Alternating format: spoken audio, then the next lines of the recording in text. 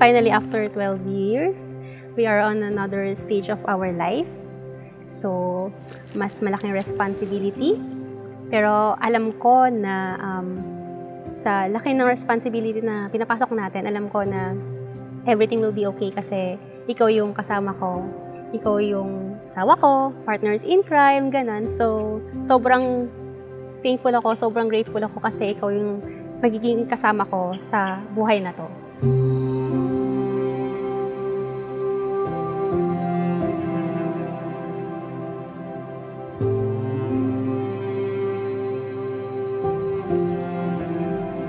Ang characteristic na nagustuhan ko kay NOMER, responsible talaga siyang tao. Parang kung ano yung ibibigay mo sa kanya, talagang he will do it, and parang kinukuha niya talaga na akin to, parang responsibilidad ko to at gagawin ko to ng maayos.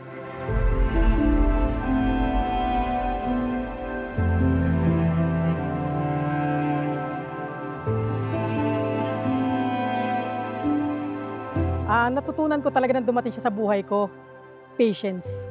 Talagang kailangan mo ng sobrang habang patience nung in a relationship and more so nung ngayon na mag-asawa na kami.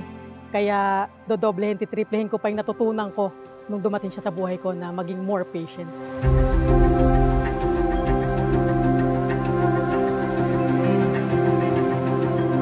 Thank you kasi for 30 years na nag-abroad ka, hindi mo kami pinabayaan. Financially.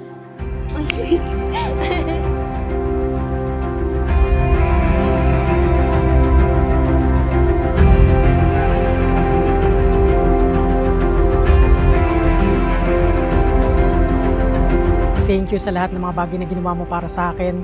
From the first day na nagkita tayo, nagkakilala tayo mula nung college, and 14 years thereafter, marami ka pa rin ginagawa at gagawin pa para sa akin, sa pag-intindi mo sa akin.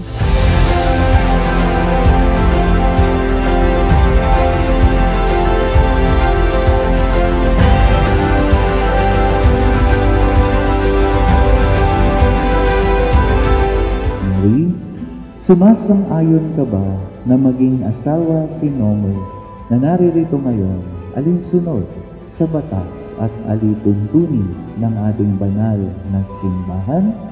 Opo, Father.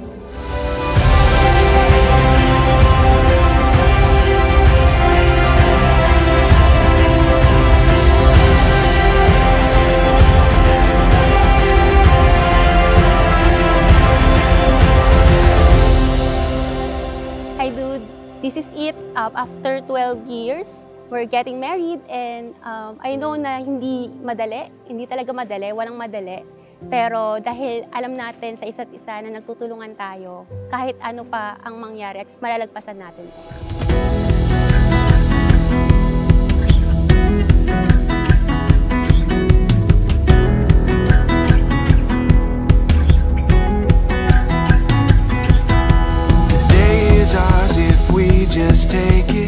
Nagkakailala kami ni NOMER sa PUP, classmates kami before.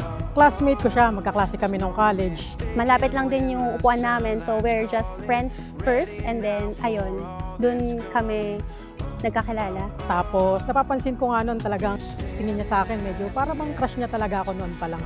So napansin ko na rin siya, pero wala lang naman sa akin yung dati. The life we wanted, it feels like everything is going our way. I think we made it after all the waiting. It feels like everything is going our way.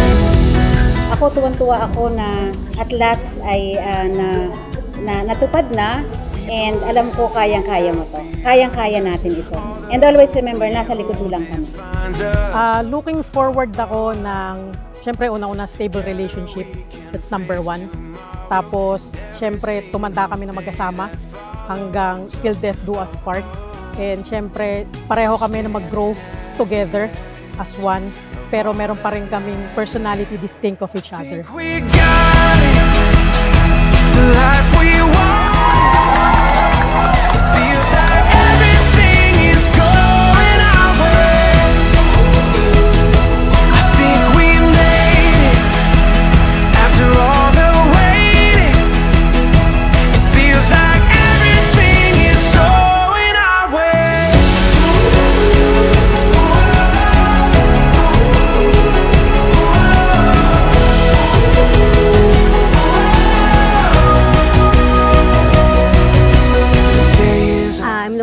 forward for more adventures, more travel, syempre yung God-centered relationship and also sa kids. Looking forward ako sa marami pang adventures at marami pa tayong gagawin. I will honor you and cherish you for until this lifetime ends and to the next lifetime. Thank you. I think we made it after all the waiting. It feels like Itong journey na to magiging worthy at alam kong itong journey na to ay kahit madami mga challenges, malalagpasan natin kasi mas pinipili natin yung pagmamahal na meron tayo kumpara sa mga challenges na napagdadaanan natin.